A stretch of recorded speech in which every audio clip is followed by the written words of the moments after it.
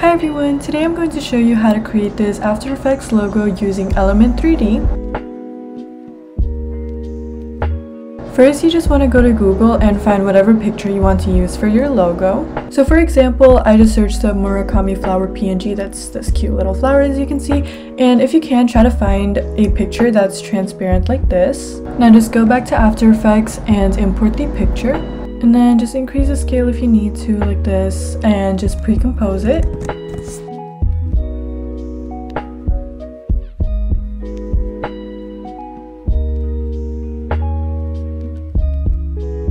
You may have to fix up the mask, so like right here, there's just a bunch of these little masks that are unnecessary, so I'm just gonna press M, and I'm gonna select like where the mask is, then just scroll through this list and find that mask and then just delete it.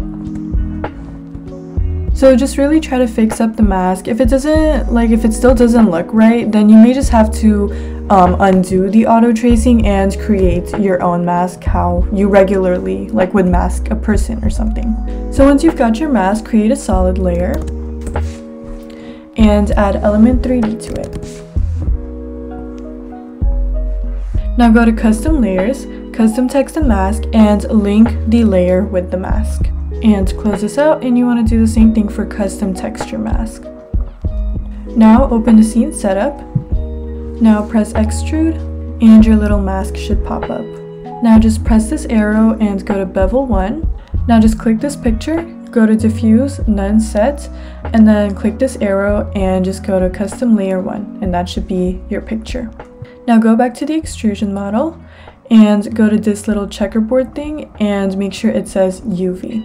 If you want, you can go back into the bevel and then go to this first icon and just increase the extrude. That's going to make your thing thicker. And once you're happy with how it looks, just press OK to exit out of Element. Before we start animating, hide the first layer, that should be your original picture, and make sure to turn on motion blur.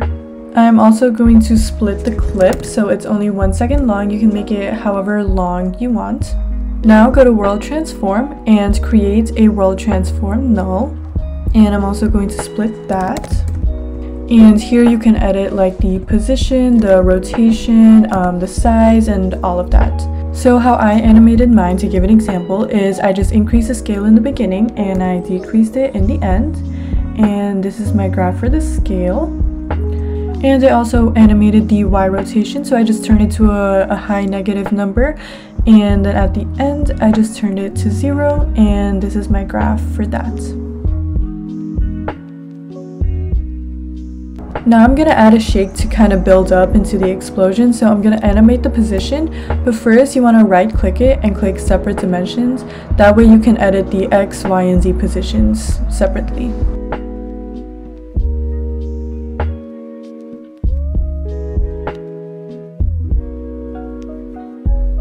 So once you're happy with how it looks, now you want to create a text layer and just type your group name or whatever you want.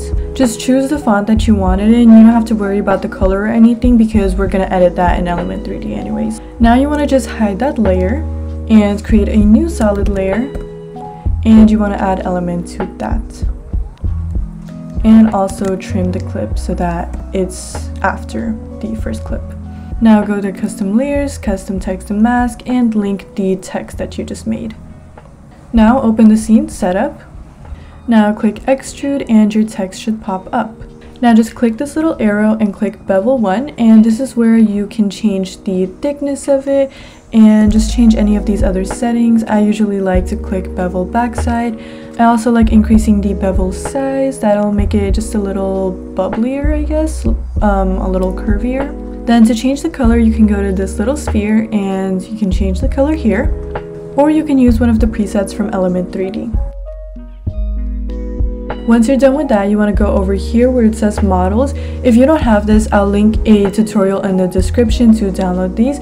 These are just like the pre-made models from Element 3D. So you want to add ball fracture and click this little number and click 2. And you also just want to change the color for this. So again, you can just change the color here, or you can use one of the presets.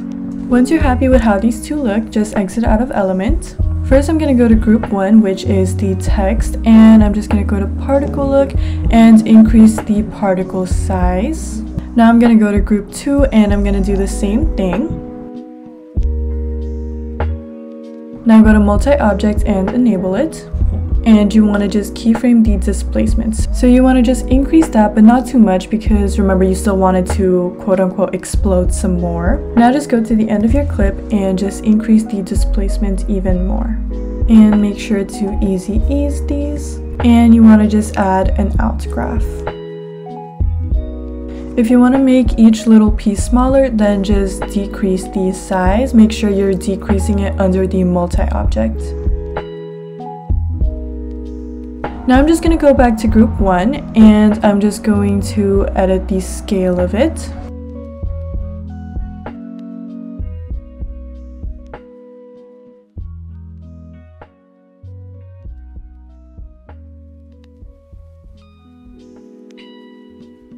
Now I'm also going to go to multi-object and enable that. I'm just going to keyframe this last rotation, and what this will do is it'll make each letter rotate a different direction. At the beginning, I'm just going to increase it a little bit. And then at the end, I'm just going to turn it to the opposite direction. So right now it's in the positive, so I'm going to turn it to the negatives.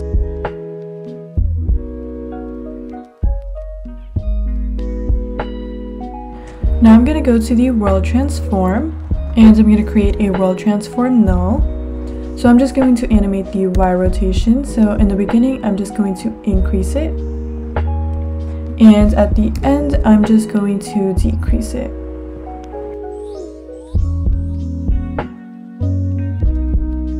I'm also going to animate the scale, so I'm just going to increase that in the beginning. And at the end, I'm just going to decrease it.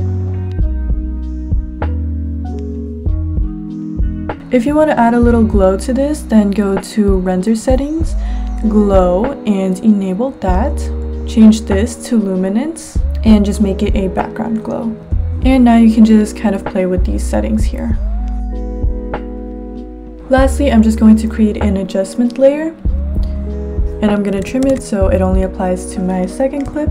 And I'm just going to add a flash. You can add whatever flash you want. I'm going to use S-Glow. Just change the brightness to your preference and keyframe that. And just go to the end of your clip and make it 0. And then just easy ease it. And I'm just going to add an out graph.